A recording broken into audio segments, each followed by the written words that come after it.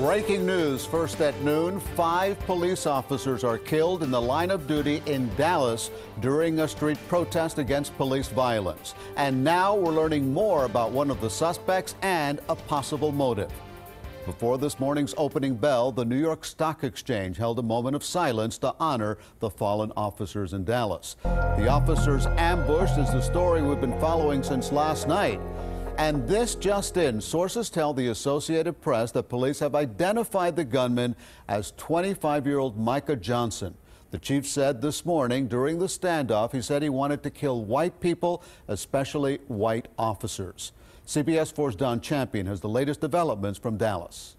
At least one gunman ambushed police officers just after a peaceful protest was ending in downtown Dallas. The attack sent the crowd running for their lives. I was screaming, run, run, run, active shooter, active shooter. 12 officers were hit. Fellow officers rushed to their sides. 5 of the officers died. We're hurting. Our profession is hurting.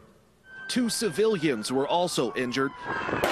Police cornered the suspect, identified as Micah Johnson, and negotiated with him for hours. Johnson told police he was acting alone. He was upset about Black Lives Matter.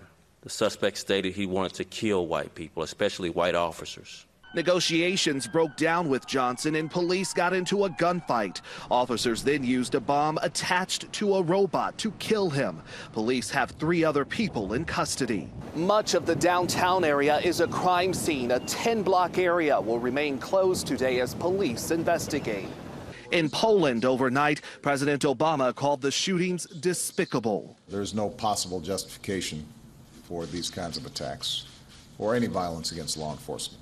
The protest was one of several held across the country last night in the wake of 2 officer-involved shootings of black men in Louisiana and Minnesota.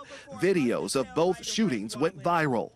The police ambush in Dallas is the deadliest day in law enforcement history since the 9/11 attacks. This must stop. This divisiveness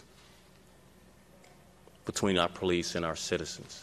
The city's police chief is asking for the nation's support. Don Champion, CBS News, Dallas.